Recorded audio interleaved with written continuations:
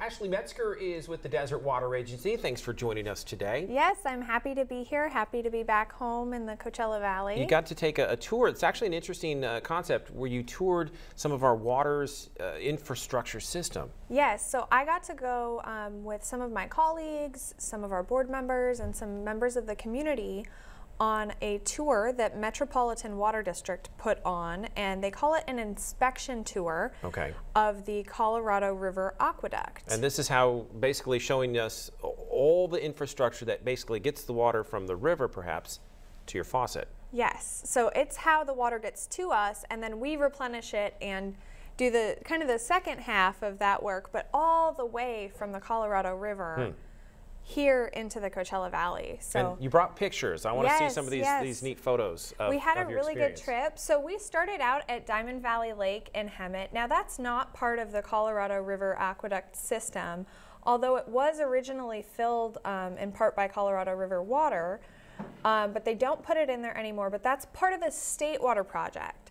So that was kind of an important way to start the tour, because we were talking to people about how we don't really have Colorado River rights, Desert Water Agency, but we get that water. And why is that? It's because we trade. So we give Metropolitan, the state's largest water agency, our water from the State Water Project, and then they give us this Colorado River water. Because we're not hooked up to the State Water Project, which is bringing water down from Northern California. Yes. No pipeline comes into our region. No, it would cost about $1.6 billion to build that pipeline. So we trade the water. They take water that's allotted to us. We give them water allotted to them. And we get to go on this tour to make sure all those facilities are in tip-top shape. One of them was actually Hoover Dam. Okay, cool. So that was really neat. We got to go on a hard hat tour all the way down to the bottom there to look at the power plants at Hoover Dam and the dam itself. The reservoir, Lake Mead on the other side, is at near historic low levels. And so we talked about the implications that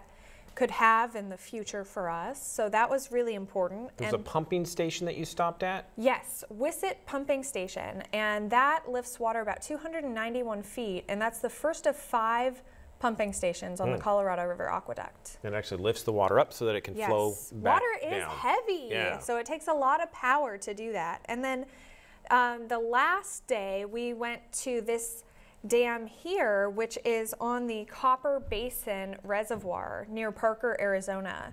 So that was really neat to see. You could get right on top of it and look down, but I don't advise that for anyone afraid of heights, because I am not, and it even made my stomach turn a little bit. Straight down there, Straight down. Then you got to see some of the users of the water as well. Some farms that you visited. We did. We went to a farm in Blythe, and they actually had lunch for us there, which was really nice, and we saw them growing alfalfa. And, you know, then we made our way back home and used water once we got home. So it really gave you a very good appreciation of how much work it takes to get the water to our community. So that's just, it reinforced conservation and why it's so important. Thank you for sharing those photos with us and letting us know about that story. Yes, fun visit. So thank you. Thanks, Ashley. More news, top stories, in fact, coming up at the bottom of the hour. You're watching the Desert's News Leader.